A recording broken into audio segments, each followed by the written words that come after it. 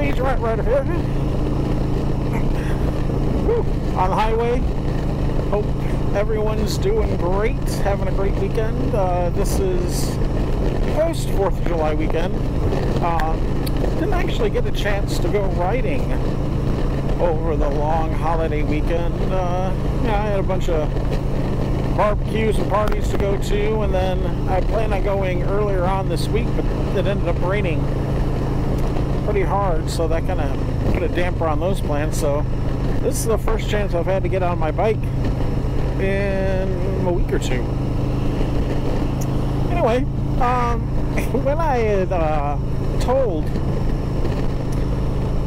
my friends, you know, that I bought a new motorcycle, and you know, when I put new videos, the new video reveal video out there, I did get a lot of comments from private messages from people asking why I didn't get a Road Glide, and I thought that was kind of funny, because in all honesty, the difference between a Road Glide and a Road Glide Limited and an Ultra Limited are few and far between.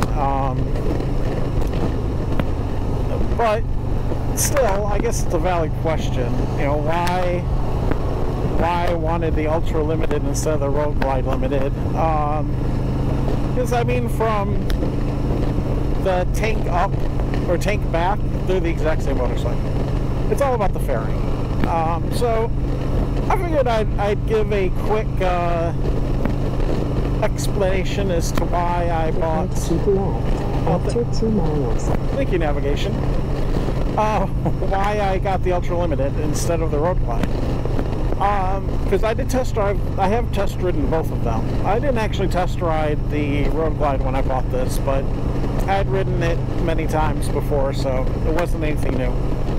First and foremost is the lights. No, let's scratch that. The most important thing is the looks. I like the way this bike looks far more than the Road Glide. I know there are people out there who love the way the Shark Nose looks and love the look of that bike. It's not me. I just don't, I can't get into the way it looks. I don't bash the way it looks. That's a very personal thing, you know, the aesthetics of the vehicle you drive. It's just not for me. I can appreciate the design and the functionality of it. I don't think it's like stupid or anything like that, but I'm not a huge fan. In all honesty, I wasn't a really huge fan of the Challenger either.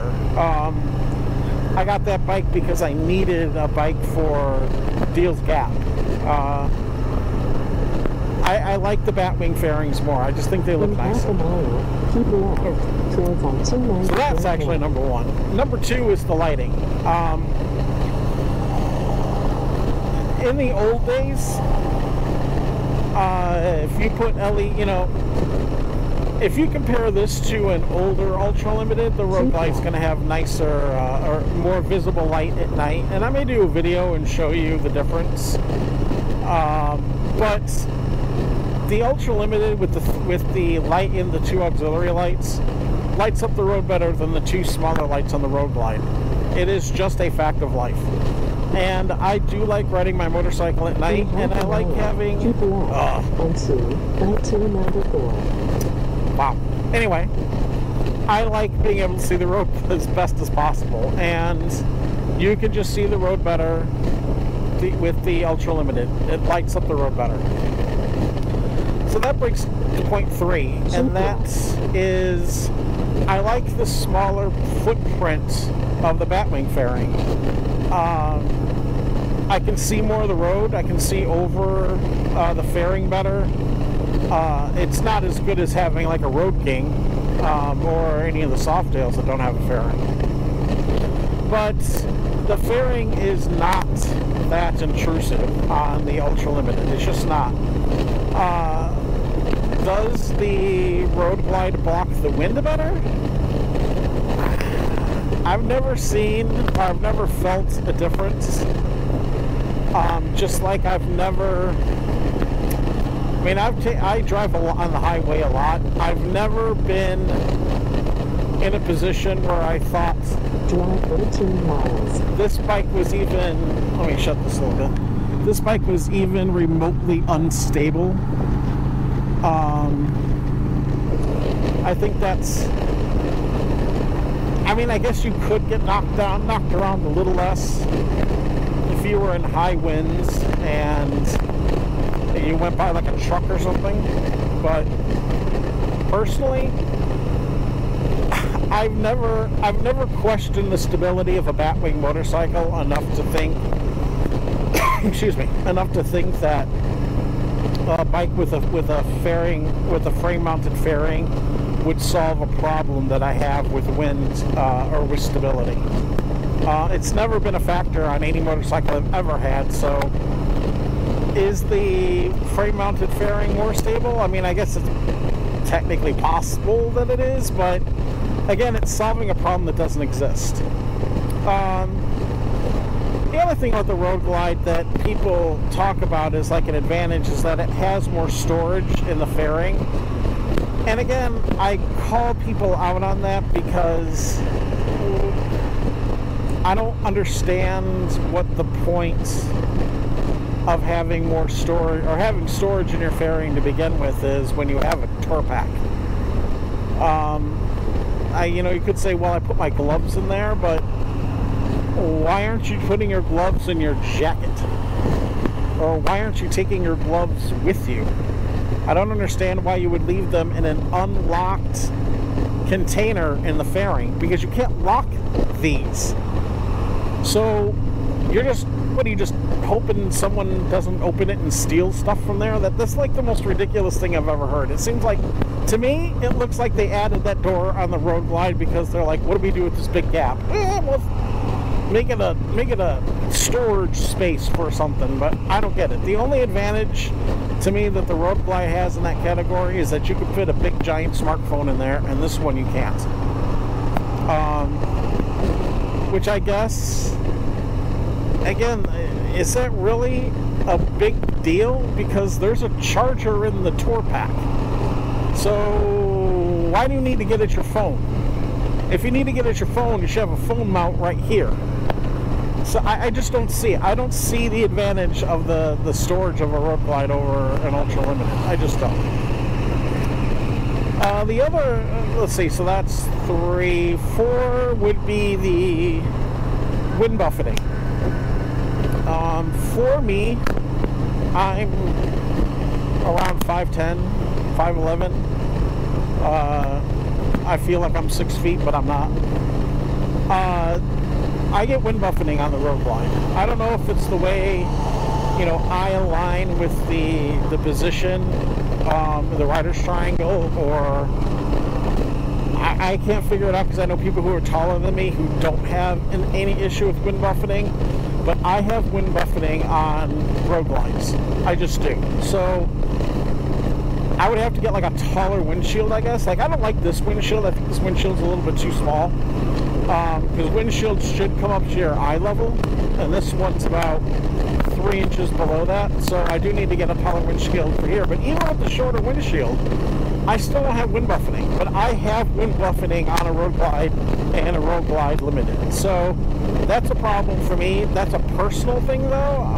If someone said to me, well, I don't have any buffeting on my Road Glide, I would be like, I believe you, okay? Because I know a lot of people who say they don't have that problem. I don't know why I do, but I do. The last issue for me with the Road Glide is that the fairing is too far away from your hands. Now, I know that people, again, say, well, learn how to use the hand controls. And that's a valid point. You should know how to use the hand controls. However, Harley went through the effort to put some high-tech Gorilla Glass and really drive the Boom GTS system by its touchscreen interface. And for it to be a huge issue to reach forward to touch the Boom Audio and a Road Glide is a big issue for me. I paid all that money to have this fancy infotainment system on my bike, and I can't use the touchscreen interface. That seems ridiculous to me. I also don't like the gauge layout. I like having all four of these things where they are. They're not in my face. I don't have to look down very far to see how fast I'm going. To me, on the Road Glide, you're almost at tank level, which I think Harley still having gauges on the tank is the dumbest thing on the planet. You should at least have them on the handlebars. But even on the handlebars, it's still several inches below where they are on the Road Glide. So I don't, or the Street Glide and Ultra Limited. So I don't have to look down really for more than a millisecond. And even then, my eyes technically are still on the road to see how fast I'm going, to see what my RPM is, to see if there's any warning lights going on, to see the fuel gauges. I don't have to deal with any of that. So those are the reasons why I picked the Ultra Limited over the Road Glide Ultra. But I will tell you this, all of those points are really, really nitpicky.